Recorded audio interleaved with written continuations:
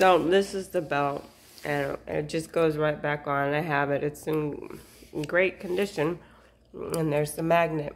Now, if you take off this belt, you take off the resistance. This is the resistance. So, I don't use the handrails either. I have them in the garage. They do hook up right here. But they get in my way. I like to move my arms and stuff. So,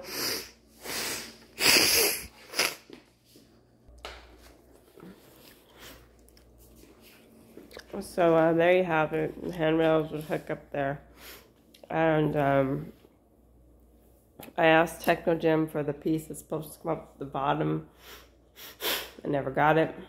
The bull horns that connected to the top were uneven. So I'm going to save everybody some time. When you buy, if you think you're buying something new and you get warranty and you're paying extra and support and whatnot, you don't. I'll show you my house. I have the Norditrack Freestrider. I went through at least 2 of these. I take all the dust covers off of everything. So you can get in and these things come loose. Or not really, but I mean once in a while, especially when you move it, you're going to want to tighten screws you can't get to with the housing. You can't clean anything, and that way they want to spend millions of dollars having a tech come out who makes it worse. It's a nightmare to buy. If you think you're buying something new, just be prepared. They all come with the same problems, and you're almost better off getting from someone who can show you the problems, how they were fixed. Take it from me. I've got a lot of equipment. I've been doing this for a while. With MS, I got to move constantly. So having all the dust covers off, and it's easier to move. And they're plastic. They break anyways. I have an Asuna manual treadmill. Same thing with the Bowflex. Took off the covers. You know, if you're at the gym and you hear a knocking when you're on a machine, you're like, what is that? Well, now you know. You just go and you tighten it that way you don't damage anything. No belts are damaged. Okay. Let me show you the handrails really quick for this. Like I said, I don't use them. So they just go on like that. And to be honest, a lot of times with these handrails on all treadmills, again, if you have a gym membership, you know what I'm talking about. All they are is screws and the wiggle. So if you can get used to running without handrails, I mean, you don't hold handrails when you run. That's my best, you know, as a PE major and physical therapy major. That's my best advice. This machine is for people that are trying to get better in rehab and not hold on. Because what happens is you put a lot of pressure on these things, and this is a $14,000 Spirit MT. And I'll show this later. The belt goes, this is electric, and goes forward and backwards. Up 15 degrees, down 10, and fast. So this is a great, you know, rehab machine. But even these guys wiggle, because anything that you screw in over time, and I only weigh 100 pounds, these little screws can't take that much weight that much without ever bearing out, and you got to replace them and stuff. So I do have the rails, you know, on this one, but because I use it mainly for walking, and I like to turn around a lot. But if I was running, I would take them off so I can wave my arms. I just found it's cheaper to not rely on the handrails, because all screws give out, all handrails give out. All screws seem to be pliable and made of China. And I have this guy, Tornado Bike. And I'm not really looking at selling this right now because it also goes both ways. And there's no chain on the right side. Lots of bikes have the chain on the right side, and your right leg is doing more work than your left. So this one uses the fan. And it's hard work. So I really like that. Over here, I have a twister. I'm not coordinated enough to twist it and hold the phone. But you just, these guys move.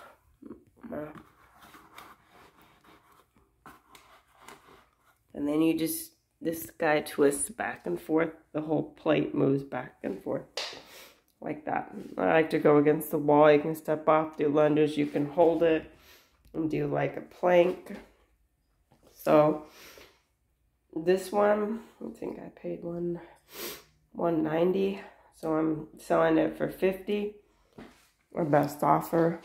My MT, if I sell that, would be $6,000. I haven't come up with a price for the Zero Runner.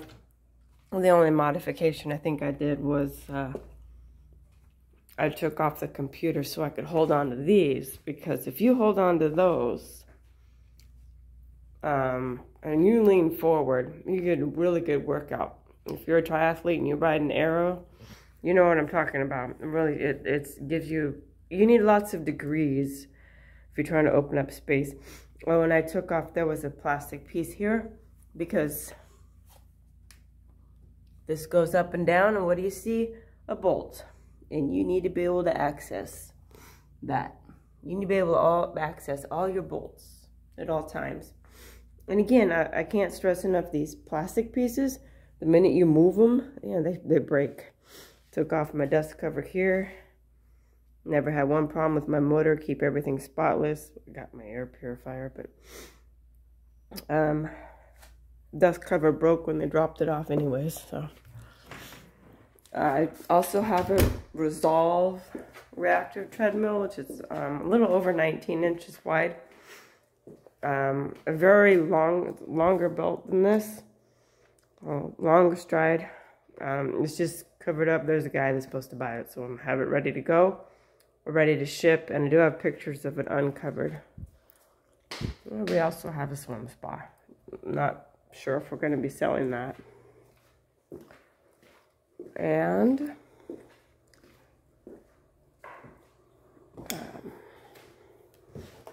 just bear with me as we go upstairs here. Okay. This bike, which I put on my own seat, and it does have, if you like a more comfortable seat, I'll throw that one in for free. It's the springy, bouncy one. Okay, so I have a stepper here, and I use it to work on my calves, in the middle toe. It had two plates here, wobbled plasticky crap. So if you want to put something there, there's a screw hole here. I just covered it up. We'll have to show this one later. It's a horse thing. It just goes up and down. And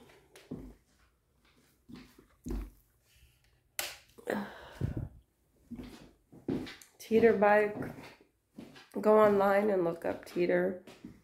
This is a really good bike. These move. You can flip them and they go that way. I'll definitely watch the videos. This is highly reviewed. And then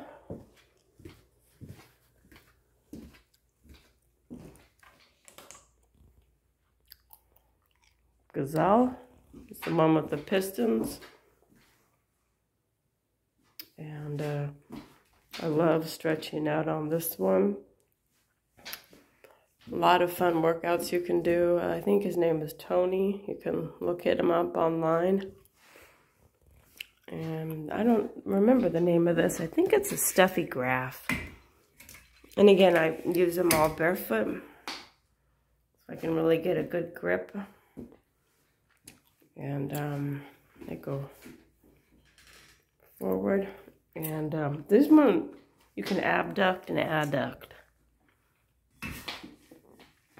So,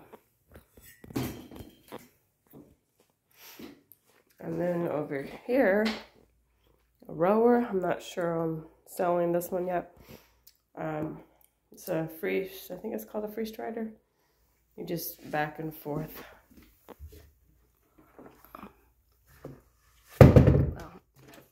It's got cables. I wish I had someone here I could use to demonstrate, and I would video. And I have dance costumes. I'll fit a size 6. They're all new. There's 1, 2, 4 of them, and a dry lead. One of them does have the hands, so if you're going to be a cat or a witch for Halloween, that's a good thing. So this one, 50, and this one, 90. And then I have a currently being used as a towel rack. This is a Magic Circle Strider. So these turn. And these turn. I would say Google it because it's really hard for me to hold the phone and show it. But what you do is you hold on and those go apart and slide. And then it turns. So you can bring your legs apart and turn the whole thing around. You can turn just those.